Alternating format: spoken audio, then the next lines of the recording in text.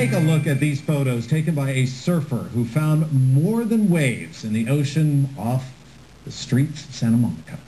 The amount of trash on our beaches and in the ocean seems to only be getting worse and worse. Some residents say they aren't even comfortable taking their children to local beaches anymore, certainly not to visit, and they certainly don't want to swim there. But one local teacher, the man in those photos, is Benjamin Kay, a marine biologist and a science instructor at good old Santa Monica High.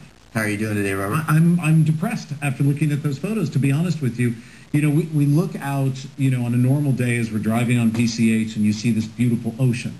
But far away there are these trash heaps, if you will, a vortex that's floating around there. Describe that to me. Well, it's known as the Great Pacific Garbage Patch, and what we have is a wind-driven and the Coriolis effect. Wind and the Coriolis effect causes this rotation, this clockwise rotation in the North Pacific Ocean. It's called the North Pacific Gyre, and it causes a swirling effect, and things tend to concentrate and pool in that area. Am I correct when I understand that one of those heaps of trash is as big as Texas? Well, it's not really. That's a lot of the marine scientists and environmentalists we're trying to revise that statement.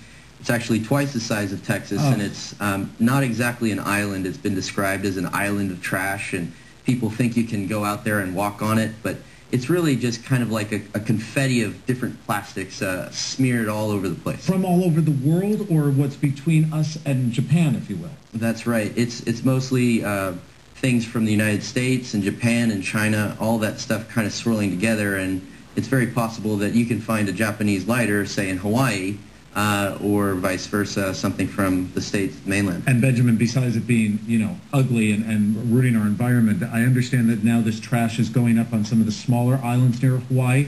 What's the effect of that? That's right. All the islands in the Pacific are at risk here. We have plastics that are coming ashore, but also causing trouble for marine life in the waters. Okay. And they're washing up on the beach. They're washing up on our shores here. In the States as well as these islands. Well, this movement in front of you right now is a way to start talking about solutions. But before we get to what's right here on the table, is a solution possible, or has the damage been done to our oceans? Well, solutions, a lot of people say, hey, let's go out there with a big net and just go back and forth and collect all this stuff. Let's do that. I like that. Well, it sounds good in theory, but you'd kill a lot of innocent organisms, one, and two, it'd probably take over a lifetime to go across, you know, an area that's twice the size of the United States. So that's not really a feasible, viable option for us.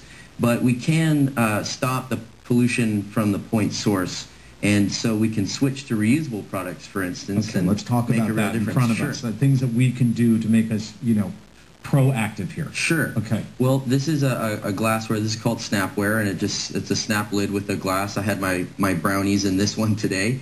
And glass is benign. There's no chemicals that leach out of it. This is reusable. Yes, and reusable. Check. This is a bamboo plate that I keep in my lunch bag, which is also reusable. And this cuts down on plastic cutlery. Smart. Speaking of plastic cutlery, this is to-go-ware. These are bamboo utensils, and so if I'm having Chinese or Japanese, I can use my bamboo chopsticks and. All to be used over and over again, including your napkin there? Exactly. The napkin is, cuts down on paper waste. This is a Chico bag developed by a friend, Andy Keller. And his bag, you can fit this in your pocket, in your purse, in your backpack, and you can take it to the store because some of our local jurisdictions like Santa Monica have banned the bag, and LA is considering a bag ban as well. Sure. So this is a nice bag, and parents should use this for trick-or-treating on the 31st. Trick-or-treating, going to the grocery store, carrying your lunch to school, carrying your books to school. Good. Make sure your kids have that on. One of my all-time favorites because of all the chemicals that are in plastic. This one is benign in terms of the leaching of chemicals. This is a reusable canteen by Clean Canteen, and there's other ones by Eco-Usable and SIG that producing these fantastic reusable things. So Benjamin, the goal for you all right now is to try to get the word out to people, to try and think this way, to understand that there's not just that one vortex that we're talking about in the Pacific, of that trash circling about. There's three of them, if I'm correct. Well, there's actually 5 major ocean gyres, and there's even... Getting more depressed. Yes, well, it's depressing.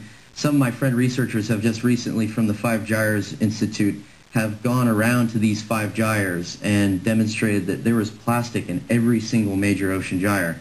So it's not just a local crisis, it's become an international crisis.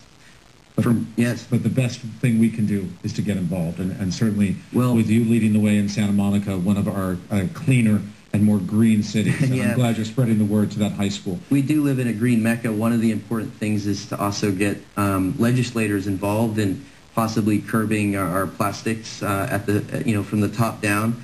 Like Julia Brownlee, our assemblywoman, she's going to be coming out with That's good. An assembly bill which is to ban single-use plastic bags for our state. It's but also the individual. Spread. The individual. And so let's important. leave it at that. Individuals get involved. Make that a goal this weekend to at least pick up one of these products and make it part of your life. Yeah. Benjamin K., thank you very much. Thank you very much for having me, Robert. Yeah. Cheers, man.